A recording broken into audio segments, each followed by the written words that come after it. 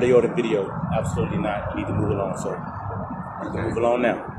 Okay, I don't know On what the county ordinance, on the county ordinance, sir, move along now. No, I think the Otherwise, police should operate according to what the law says. Can you move along, or you will be detained? I just want to read your name tag before I go. Yes, S. Bowman, P number 10020. S. Bowman, P yes, sir. number 100. Now it's time to move along. Now it's time to move along.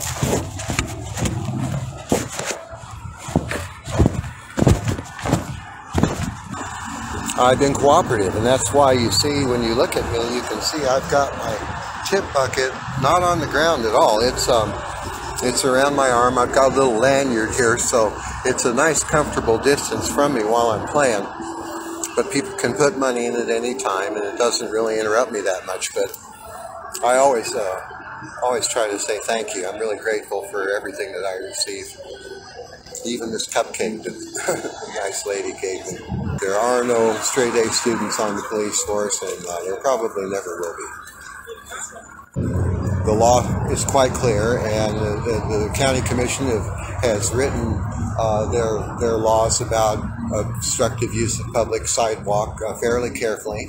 They've got definitions for everything, including what is obstruction and who will be obstructing and who isn't. And it just says right in the law that it doesn't apply to street musicians at all.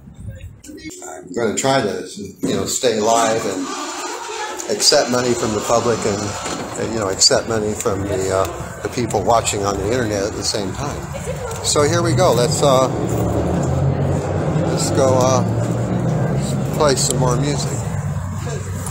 Yeah, I mean.